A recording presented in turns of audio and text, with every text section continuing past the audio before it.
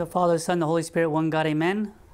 Welcome to another episode of Seeking His Face. It's been a beautiful Holy Week, seeking His face, and we've been following along together 2 Chronicles chapter 7, verse 14. Let's read it again just to kind of put it in our mind and our heart. If my people who are called by my name will humble themselves and pray and seek my face and turn from their wicked ways, then I will hear from heaven and will forgive their sin and heal their land. We talked already about we're His people. We belong to Him. He engraved us in the palm of His hand. That humility will lead us to that healing. And it's the hardest thing, to be honest about ourselves and our weaknesses. Today, which is kind of the goal of the week also, is to pray and seek His face. God's face is what everybody's been missing all year. Been kind of busy, not really being busy in COVID, but being busy.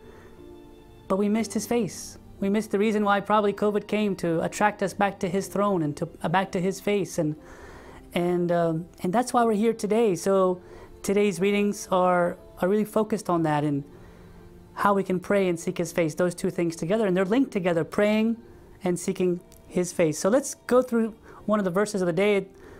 It's focused on Mark chapter 11, verse 17. My house shall be called a house of prayer for all nations, but you have made it a den of thieves. And really, God doesn't want us just to pray, but to be a house of prayer. And it hurts when you hear den of thieves. We know so many times we've been affected by darkness, and that's the den of thieves. Each one of us has been affected by certain darknesses and secrets in our life. But God says, I want you to be a house of prayer. When we get to that part where it says pray and seek His face, prayer is the way and the connection to seek His face. Now, a lot of the readings of the day were hard and were challenging. One of them was about Adam, how he lost the paradise. And in the 9th hour of the Monday service, we see that there's an exposition where Adam is crying unto God and God responding. And this kind of interaction between God and Adam. Adam's like, I'm sorry, God. Forgive me, God. And God is talking to him. And this interaction is so beautiful because Adam realized he had something like the den of thieves. And God wanted to make him a house of prayer. And that's really hard because all the readings in the morning are really challenging. It's almost like we forsook God or we left God, and it's hurtful, and it makes us wonder, God, sorry, did we do something against you? Did we hurt you? Did we forsake you? The way back for Adam, or the way back for all of us, is pray, seek His face. Seek His face. And we saw a lot of the readings about being fruitful, and there was no fruit. All these things make us wonder, God, is that me? Have been I waited all year from you? But this week, I want to pray and seek your face. And not just this week, God, but I want it to be a way of life. And one of the readings from Amos chapter 5, verse 6, seek the Lord and live, or the house will break out in a fire. And we said earlier, we don't want a house of fire. We don't want our house to be a den of thieves. We want a house of prayer. God doesn't want you to pray.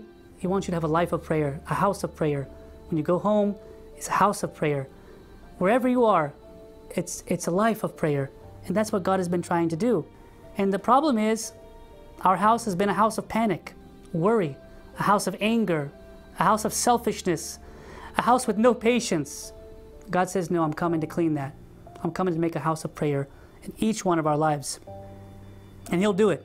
And one of the great verses that we heard is Mark chapter 11, verse 24. Whatever things you ask when you pray, believe that you receive them and you will have them. You will have them because He will do it. But we must seek His face. The last thing I'll say to you today is there's a nice story about a woman. And it wasn't so nice that she was poor and she couldn't afford any food.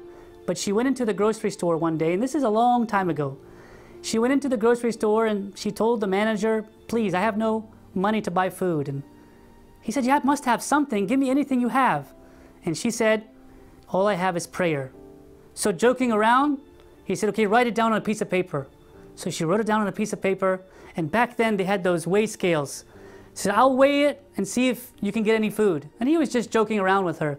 So she wrote on the paper a prayer. and she gave it to him, and he put it in the weight scale. Then he started putting food on the other side, and he put more food, and he put more food. That piece of paper was able to carry all the food that she needed for that day.